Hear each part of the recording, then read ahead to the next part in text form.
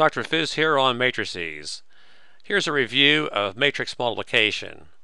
First, let's go back and review 2 by 2 matrices.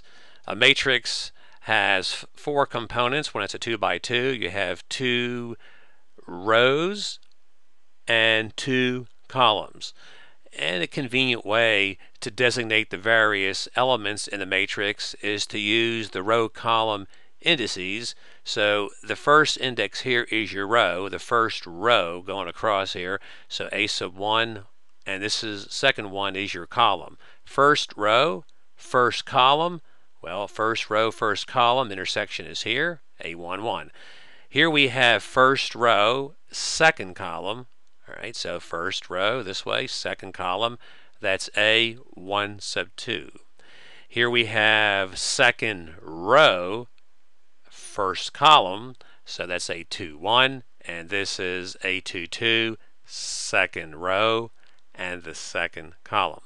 And the same for the B matrix. So the matrix A, matrix B, these are matrix elements, these 4 in each case. And if we want to multiply these 2 matrices, the rule is to take these 2, turn them sideways, and smack them against these 2. So A11 hits the B11, and A12 hits the B21. So that's what we have here, A11 times B11 plus A12 times B21. Now the next one that goes over here, you take the top row, turn it sideways again, and smack it against this one. So A11, B12, plus A12, B22. So when you turn them sideways and smack them, you're basically adding the products. Now we come to the lower left of the product. We take this lower row, turn it sideways, and smack it against here. So it's A21, B11, plus A22, B21. And finally, to get over here, we take this row again, turn it sideways, and smack it against the second column, A21, B12, and then A22, B22, add them together. And this is our product matrix. When you multiply a matrix and a column matrix, sometimes called a vector, is just simply a column.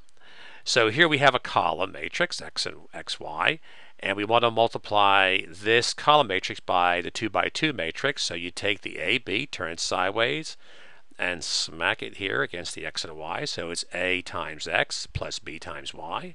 That is the new upper element of the new column vector that we get. This is going to be our result of multiplying a 2 by 2 matrix with a column matrix. Notice that we get another column. And to get the lower value of this column vector, we take the CD, turn it sideways, smack it against here, C times X plus D times Y, and there you have it. U equals AX plus BY, V equals CX plus DY.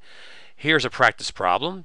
Take these famous matrices, the Pauli matrices, which we'll study later, sigma sub x, sigma sub y, and sigma sub z, and multiply the first 2 together, see what you get.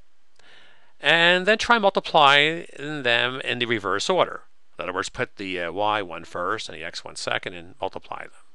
And try that for other pairs and see what you get.